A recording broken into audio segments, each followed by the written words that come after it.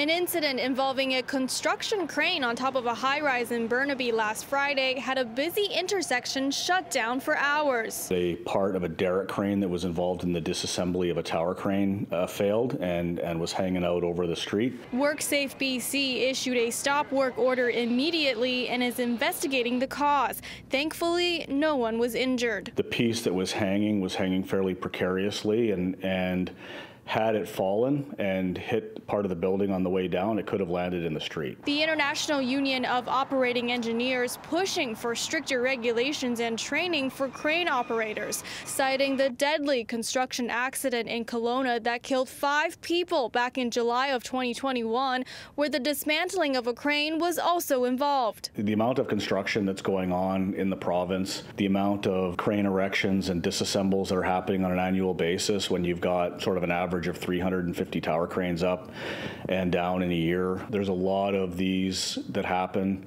and there's a lot of risk that is associated with this work. So making sure that there is competent people doing that work is vitally important. According to WorkSafeBC's website, the developer behind this project, Ani Contracting Limited, has been fined 3 times prior to this incident. The most recent one was in March of 2023, also in Burnaby, which involved a grinding disc that fell 35 stories and struck a worker. What really needs to change with some contractors is just the culture around safety in their workplaces and making sure that corners aren't being cut in terms of just trying to save a few bucks. The union has been working with WorkSafeBC to reform tower crane safety with suggestions like full lane closures during setup and takedown and permit extensions to reduce pressure on the workers.